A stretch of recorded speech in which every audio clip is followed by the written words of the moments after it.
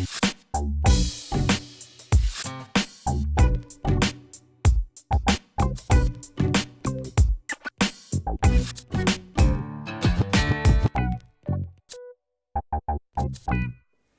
please excuse the kind of deep drag queen voice. I was talking too much last night, so there's a little bit of that.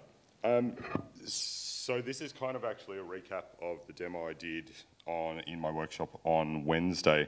And I wanted to expand a little bit about what's going on behind the scenes here, because I did have to kind of cobble this together to make it work. So a couple of things that are going on behind the scenes. We've got SOCAT, which is actually sending the data streams in and out of the container. And we've got Xquartz because we need to be able to have an X11 window manager to bind to. So I'll pull this up, and first of all, and another situation where, you know, pay no attention to the man behind the curtain. I'm just going to run my little alias here, which all that does is it runs this SOCAT command right at the top. And then I'm going to do this. And then I'm going to do this.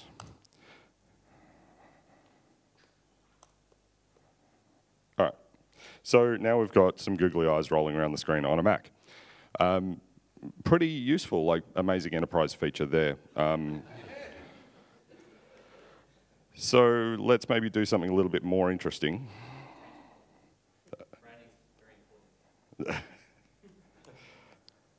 And let's run up this. This isn't going to work because I've still got that open.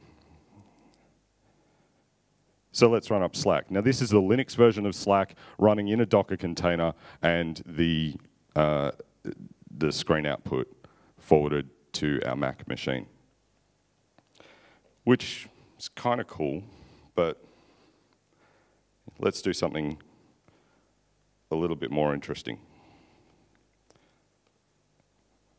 So I'm going to grab this. Now, this command's a lot bigger because we're running up Chrome, and we all know that as soon as you open more than one tab, Chrome likes to eat RAM. So I've got this little extra snippet here to kind of limit that a little bit so that Chrome doesn't eat all of my RAM. We take a little bit of a look further along in the command. I've also got an environment variable defined so that we can just get the Wi-Fi IP without having to fart around with ifconfig to grab that. We've got bind mounts so that we can have our downloads folder mounted, and another bind mount so that we've got our Google Chrome data. So we've actually got persistent state across different launches of this. And the Docker container actually removes itself when it shuts down. And, you know, just because YOLO, we're running a host style network there. Now the caveat with this, of course, is it's not going to win any awards for performance.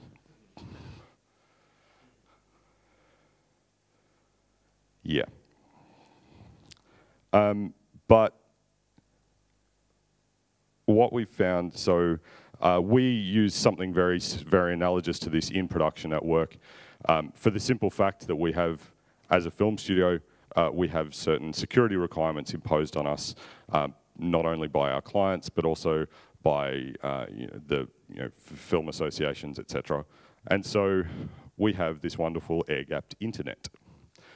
Not one person in the organization has a direct connection to the internet, and so to get around that so that people can still access it on their own machine, we're spinning up Docker containers on our server, redirecting that visual output across the network to their local machine, and so then they can get their internet access. We've also got a couple of other things in place there. We're doing something slightly different using XPRA, which gives us a little bit better performance. And it's probably not great that this is running on a 7-year-old MacBook Pro either. So, but yeah, I've still got 40 seconds, but that's my story. Hope you like it.